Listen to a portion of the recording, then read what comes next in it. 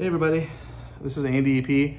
I've got a drum instructional book coming out in print for the first time called Groove Manipulation, and I want to make a quick video just kind of walking you through it and talking a little bit about it. So this is what you'll get if you buy the print book. It's got a hard paper cover and back. It has a black spiral binding that you can use on your music stand to lay flat. So it's not gonna, you don't have to really crank the binding to get it to stay, which is something that was really important to me for this book. So to get inside the book, I kind of talk about the idea and kind of the basic format at the beginning. And the basic idea is that you're kind of reorganizing rhythms in a groove around the drum kit to different sounds.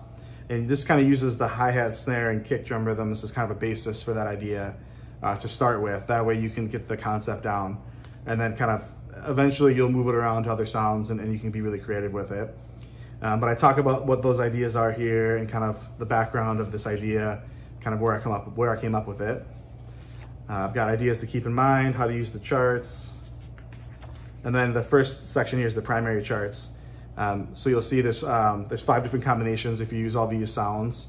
For example, the chart A would be if you leave the hi-hat rhythms on the hi-hat, but then you switch the snare and kick rhythms around. So now the snare drum is playing the kick drum rhythm and the kick drum is playing the snare rhythm. And so all these are different. And then down here, these last two you play them on completely different sounds. So chart E, for example, would be the hi-hat is now playing the snare rhythm is now playing the kick drum rhythm, and the kick drum is playing the hi-hat. So those are kind of the main 5 primary groove manipulations you can use. I talk about how to use these in a musical context and how to develop them. I got where to use them. And then I've got a variety of musical examples in different styles. So the first one is a rock groove, kind of a simple, like kind of, garage rock kind of style groove. And I'll also have, for every example, I have exercises that help you to play this rhythm authentically in a musical way. So these will help you get the coordination down and get the dynamics down and things like that. There's a couple of notes usually with each groove that I kind of just want people to pay attention to when you're working through it. And then also a musical example as a chart. So this is like a song that I kind of wrote that uses this in a musical way. And every example has manipulations in different areas. So this one's got it. You can see in the introduction of the song, the pre-chorus of the song, and then an outro. It's got it on there as well. But every example has a different place that uses it. And then finally, it's got the other variations for the primary charts for this one on the back here, so you can work through all the different combinations. And I've also got an R&B groove in here.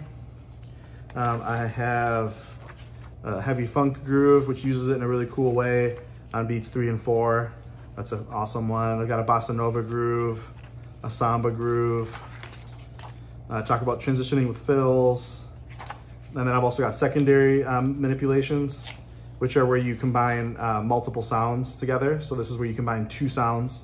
So the snare and kick rhythms are combined, the hi-hat and kick rhythms are combined, and the hi-hat and snare drum rhythms are combined.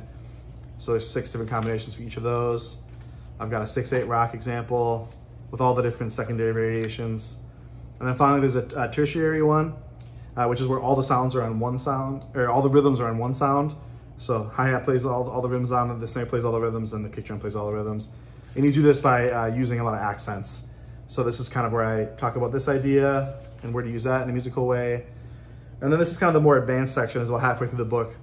I start talking about using it in jazz, which is a really creative way to use it, one of my favorite places. I've got different ostinato exercises for the ride rhythm. And then I've got 3 jazz examples that are each 1 page long. And then I've got other groove ideas like Latin jazz, some New Orleans stuff. And then I've got 3 examples where it uses multiple manipulations. So I've got a funk one, I've got a linear hip hop one. And then these examples have all the different combinations, primary, secondary, and tertiary. A linear hip hop in here. And these ones are kind of more challenging that you kind of work through. That's why they're at the end, right? And then the one that's kind of the biggest challenge, even to play the groove regularly, would be an afrobeat groove, which was created by Tony Allen. So this has got multiple different combinations. I've got multiple primaries, multiple secondaries, tons of exercises. I think this is like 11 pages long for the afrobeat example. And then finally, to wrap it up at the end here, I've got how to solo with it, playing with a percussionist, playing it with on the hi-hat of the left foot hi-hat, if you're right-handed, or the right foot hi-hat if you're left-handed, using it with other sounds. This is kind of where it gets really creative. Some other fun grooves, how to do this for your own grooves. And then a little example of kind of like how I would use this idea to develop grooves on my own. And also on my website, I will have this blank kind of like this worksheet kind of idea on my website. So you can bring this with when you're coming up with songs, and you can write the grooves out if you work that way. Well, thank you. And that's about it. So thanks for checking it out. The book will have a laminated chart with it. That'll be kind of like a smaller size like this that you can see on my other video. If you want to see my unboxing video, I've got the lamination chart on there. But you can bring that with you when you're practicing this idea. Thanks a lot, everybody.